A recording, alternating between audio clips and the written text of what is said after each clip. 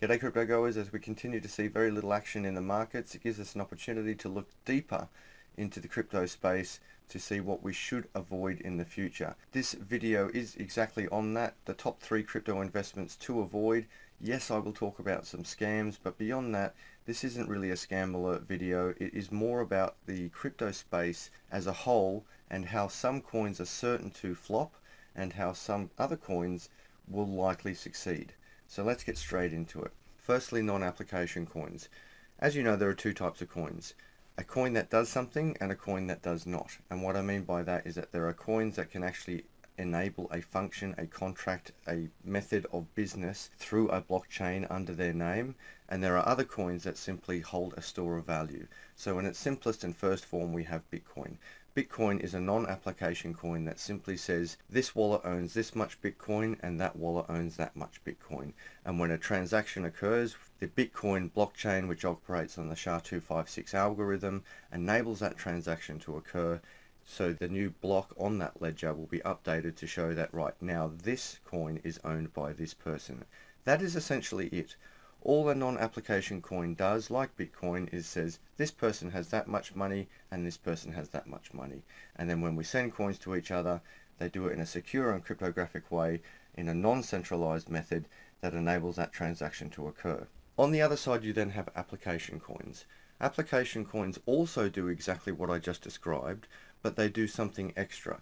They do something extra such as enable an application to occur. For example, Coin enables the distribution of stored information on the blockchain in a decentralized way. Instead of putting information stored in one of the big 4, where we currently do it with Amazon, Apple, Microsoft, and Google, you can now use Coin and store stuff kind of like on the cloud, but instead of it being centralized, the Coin blockchain enables your file to be split up in a secure and cryptographic way and stored in multiple places. Power Ledger is another example of what we can do on the blockchain, the power of an application coin that can actually do something beyond holding a store of value. Power Ledger is focused on taking renewable energy and distributing it to where it is needed. It is also, as I said, the power of a non-application coin that it also has its own store of value. So think of coins in 2 fields, left and right. On the left side you have non-application coins that only do one thing, that is a store of value, and on the right side you have a coin that does far more. It does everything that's done on the left, but it also enables things to happen. And the reason why non-application coins at large will fail is because there are too many of them.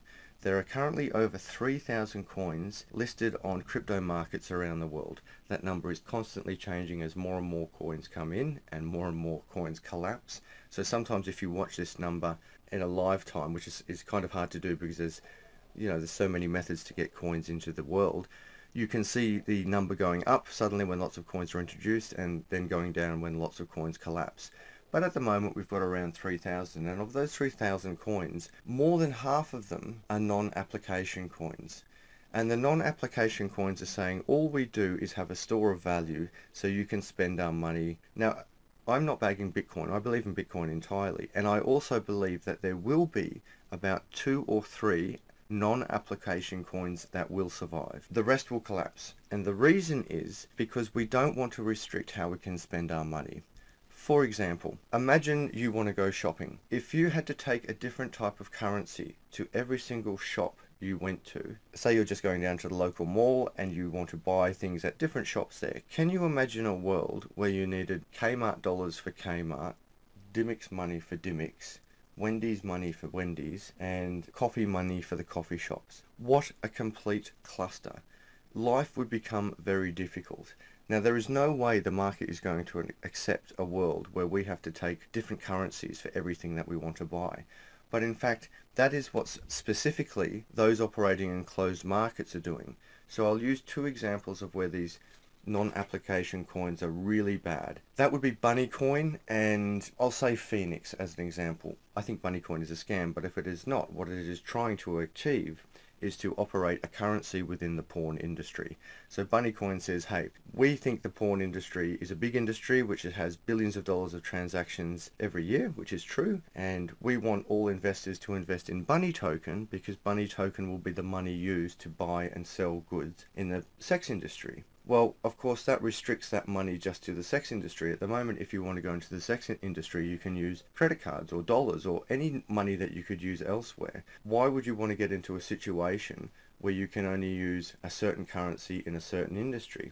Phoenix token is the second example. Phoenix token says we want to support the non-mainstream music industry, which is great. And we're going to support this by restricting the type of money that can be spent within this industry by issuing a token called the Phoenix token or the Phoenix coin, which means that anything you want to buy or sell or exchange in this market, in this closed market, you can only use our currency in there. And of course, that's nuts, because then you now come across a situation where someone who's got bunny tokens, let's say Debbie's bought a dildo in the bunny industry and Johnny's bought a song in the Phoenix industry, and then Debbie gets all the dildos that she can possibly buy in the sex industry, and Johnny buys all the songs he's really interested in the Phoenix industry. Well, now they're left with money, if they've got any left, that they can't buy anything. Let's say now Johnny wants to buy a dildo and Debbie wants to buy a song. Well, they can't, because they haven't got the money to do that. So to get the money, they actually have to exchange their closed market token for something else. And that is really inefficient and stupid, because A, it takes time, and B, there's going to be exchange rates, and C, what happens if the token that you're holding collapses? What happens if the bunny token or Phoenix token you're holding, and you say, right, oh, I've got $1,000 worth of money I can spend on songs, but I've now only spent $500 on songs.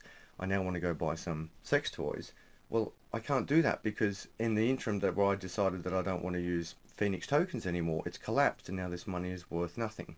Another example in real world is this. Would you take all your normal money, $10,000 worth of expendable cash or investable cash, and go down to Kmart and say, Kmart, I'm going to buy $10,000 worth of your gift vouchers? Think about it. What are you going to do with it? I can't use those gift vouchers elsewhere. I can only use it at Kmart. So this puts me in a very dangerous situation. First of all, if I go shopping and I've only got my Kmart vouchers in my pocket and I need petrol from Shell service station, I can't do it. I can't buy that fuel. Now you could argue, but you've got all this value in, alleged value in these gift cards. Well, I can't use that at Shell. Then I need to go to a hotel. I can't use it there. Then I need to catch a plane. I can't use it there. So the only place I can use these gift cards is at Kmart. Now what if Kmart doesn't have what I want, even in their normal line? What if Kmart collapses? What if Kmart stocks go down? What if there's some type of fight at Kmart where I can't even enter the store? I'm now trapped with these Kmart gift cards that I can't use anywhere for anything. So I start to sell them off, and I go to Jimmy down the street and I say, Jimmy, look, I've got $10,000 worth of gift cards. I'll sell them to you for $5,000. And he'll say, no, I'll give you $100. And you're so desperate, and you now suddenly sell $10,000 worth of gift cards for $100. And that is exactly what will happen in the non-application coins. On one hand, people don't want to carry money specific for each shop, just as you don't. You don't want a coffee gift voucher and a Kmart gift voucher and a Thai gift voucher. You just want money. And you want to have the freedom where you can just go buy anything you want wherever you want. And this is where Bitcoin does work, because everyone will, in all those industries should, and in the long term kind of do, accept Bitcoin. However, there will be, in my opinion, 2 or 3 non-application coins that do succeed and do operate on a daily basis. What I mean by this is, yes, I'm saying don't invest in non-application coins, but the reason why I'm saying that is because there's too many of them. There are, as I said, there's thousands and thousands of these non-application coins, and I'm telling you, at least 90% of them will fail in the long term, because people don't want to have their money restricted. They want to have freedom. In fact, that's the whole purpose of crypto. It's not to put more restrictions on us, it's to take them off us. And if you get involved in a closed market coin, not only are you taking away your options to go shopping, but you're increasing your risk for that money to collapse. These coins will not work, but 2 or 3 will. And the reason why 2 or 3 will over Bitcoin is because we know Bitcoin's too slow, and for all the criticism we give it, not we as in the crypto community, we love it, but for all the criticism that the media gives it, and it's too slow and this and that, it's still much faster than what we do in banks. You know, we can still do a transaction in minutes instead of days. We can still do it far cheaper, but Bitcoin won't be used as a daily transactor. Something faster will. So we've already seen some competition out there where Bitcoin Cash came out and, you know, they extended the blocks. Then we had Litecoin, which some would argue is blockchain version 1.1, and Litecoin was a bit quicker. But then we had Verge, and that got a bit quicker, and we're getting a lot of coins that are moving faster. Then Skycoin claims to be even quicker again. But all of these coins out there, the market will choose. Maybe it'll be Redcoin. I'm not sure if it's fast enough.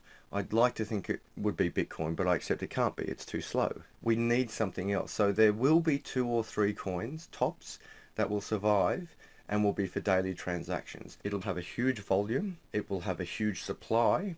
The volume, of course, will be the transactions that are happening every day, and it'll have to deal with that huge volume. It'll have a huge supply, so we're not all carrying around 1/1,000,000th of X coin. So your challenge here is to find out which non-application coin will succeed. There'll be 2 or 3 out there. People are not going to carry 30 different currencies to restrict their way to go shopping. Just think of the gift voucher analogy. You're not going to go out buying gift vouchers for everywhere that you need to go shopping. You just want one currency or 2, which might be your American Express or your Visa or your MasterCard. Credit cards that are quite flexible, like MasterCard and Visa, that are accepted everywhere. Generally, they succeed better than American Express. Why? Because not many people accept American Express. So American Express is, of course, a credit card that you can use in many places, but unlike Visa and MasterCard, where you can pretty much use anywhere that has an FPOS machine, most places don't accept American Express. So use that model to understand cryptos. Why the hell would you invest in any coin that you can't spend wherever you want?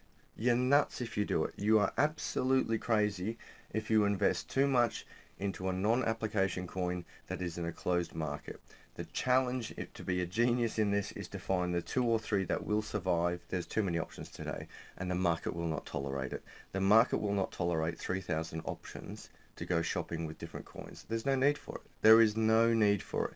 And it goes completely against what we're trying to achieve in the blockchain and crypto space of making things faster, freer, more secure, and with less restrictions. Buying a coin in a closed market does the complete opposite of all of that. The next thing to avoid in the crypto space is Tether. Note Tether is the only coin that I'm actually going to specifically mention of the thousands out there, really because I have an issue with it in the whole theory of how it works. First of all, we should know that Tether is not an investment. Now, it doesn't pretend to be an investment. The intent of Tether was to allow crypto investors to sell out of any crypto coin they have, and instead of selling it for fiat currency, selling it into Tether. That way they could move in and out of certain crypto coin markets without liquidating to a fiat currency. That's the theory of it, and to assist this theory, it states that for every dollar invested in Tether, there is 1 Tether coin held for it. So when you buy $1 worth of Tether, there is $1 US held for that Tether, so it can be liquidated or exchanged at any time. For that reason, it's not an investment, and this is primarily why you wouldn't invest in it, because it's not really something that makes you money. We're in the game hopefully to make a bit of money, and Tether is not really part of that process. Despite its intent to be used as a tool, it has in fact become a type of investment, as we can see on the charts. There is movement in that coin. It should be a flat line if it's doing what it says it's supposed to be doing. The movement illustrates that it is not doing what it should be doing, and that is why I don't invest in it, because it is actually mathematically certain to fail.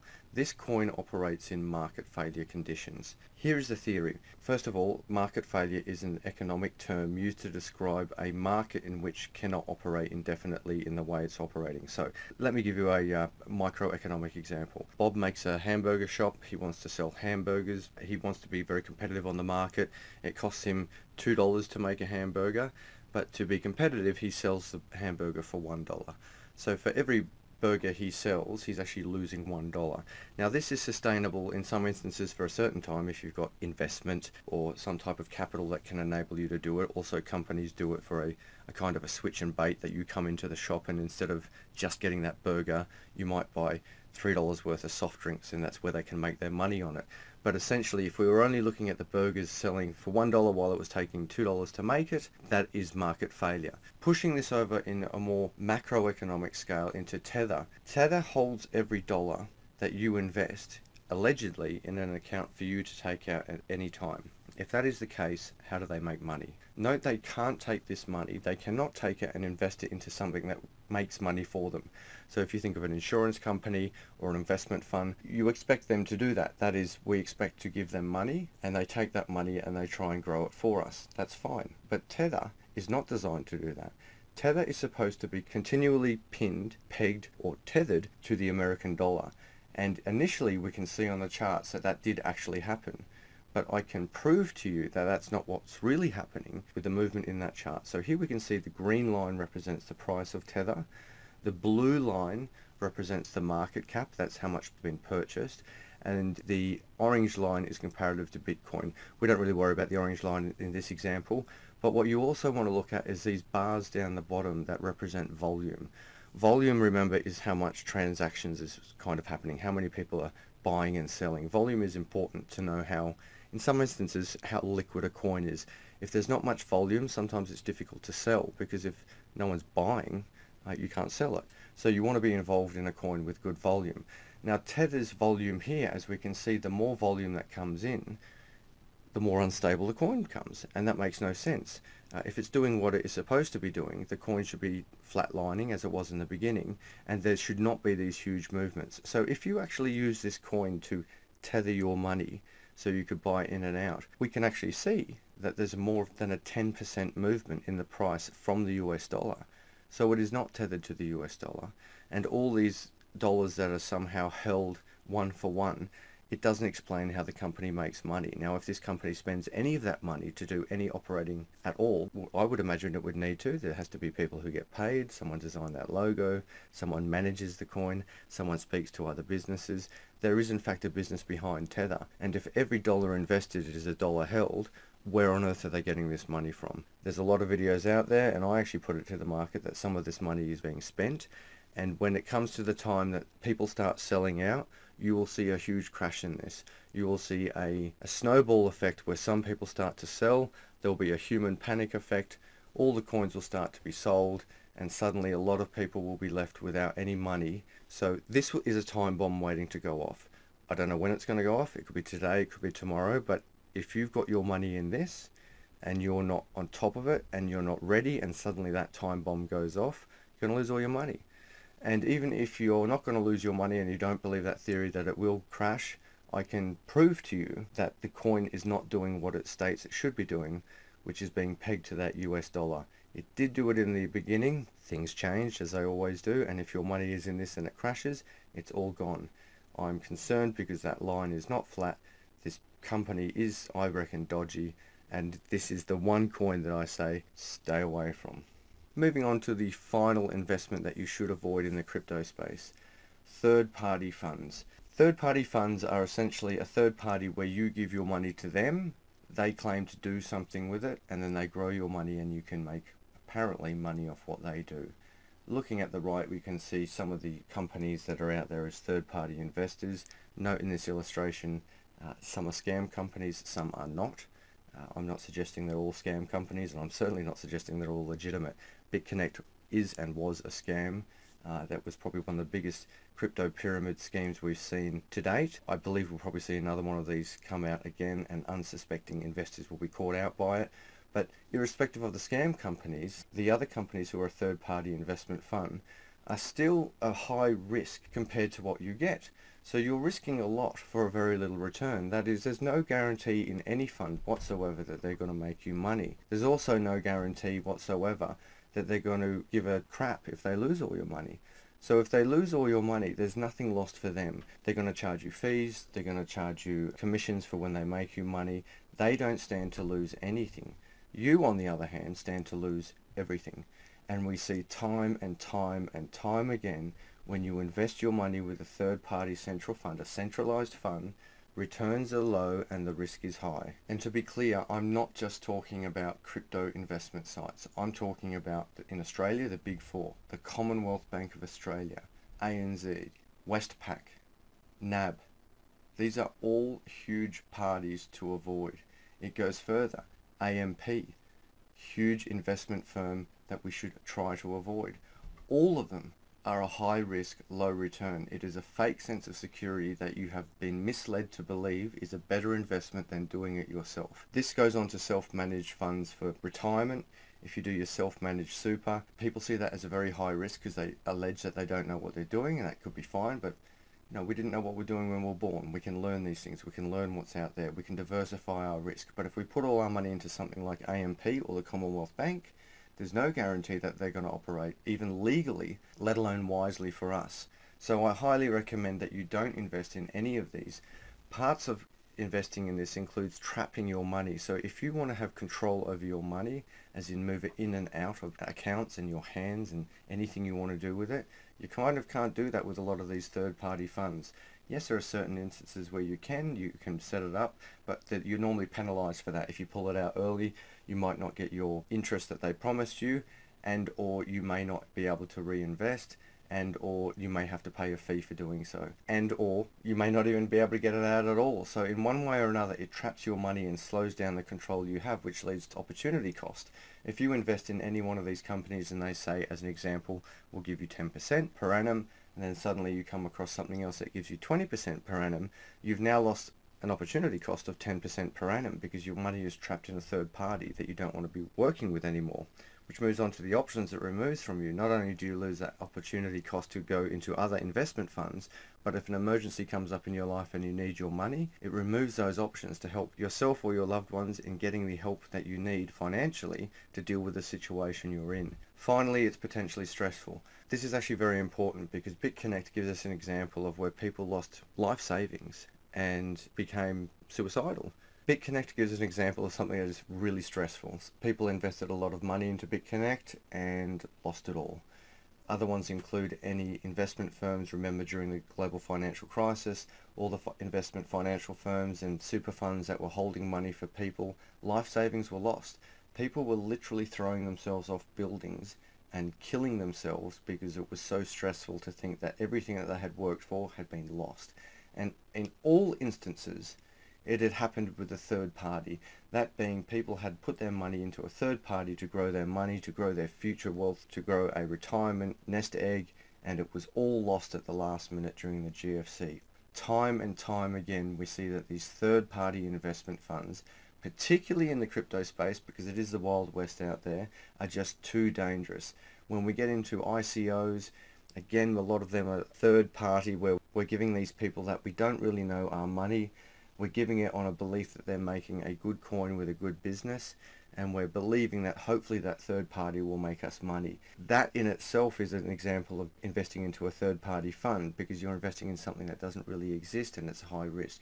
I'm not saying don't invest in ICOs, I'm just saying it's getting to the point now that I think when it first started, when the crypto space first sort of kicked off in the last sort of 5 years, even though it's been around longer, it's really only got sort of momentum. Some would argue in the last 2 years only, but initially the ICOs, a lot of them out there were quite good, but then there's now so many scams out there. It's like the percentage of good ICOs, it may have been 10% of ICOs in the past had a really good future. In my opinion now, it seems like 0.5% of ICOs that are released now have a future. That's because many of them are scams, but many of them are just exploiting this closed market of doing a non-application coin in a closed market, where you may think it's going to be a good idea because it's crypto and it sounds cool, but in reality it may not be a good investment. Righto guys, so things to remember from here. We're all in this together. I know that sometimes when we talk about this, there seems to be a lot of emotion involved in it. On one hand, that's exciting because, if you're watching this right now, you care about crypto. But sometimes when we talk about coins being good or bad, or investments being good or bad, others get really upset. Guys, as I said, we're all in this together. Let's debate the issue. If there's something out there you disagree with, I want to hear your comments, but let's try to avoid anything that says you promote pyramid schemes and belong to the devil. Let's remove emotion from these discussions and remember that we believe in crypto. We believe this technology will work. We believe in the decentralization and removing power from third parties. So together, let's get through this and figure out how to make some good money into the future, and how to self-police in the sense that there is no one else out there looking out for us. It is up to us as the crypto community to look out for bad investments and expose them immediately. If you see a bad crypto investment and you're not sure, just simply ask the question. Say, hey, I see this, I'm not sure about it, do you reckon it's a scam? And that stimulation of discussion will expose the good, the bad, and the ugly of the company, and hopefully protect us all, whilst making us all money and promoting the community for the good thing that it is. That being a decentralized, non-corrupt way of doing business with each other. Thanks for listening. I'll talk to you next time.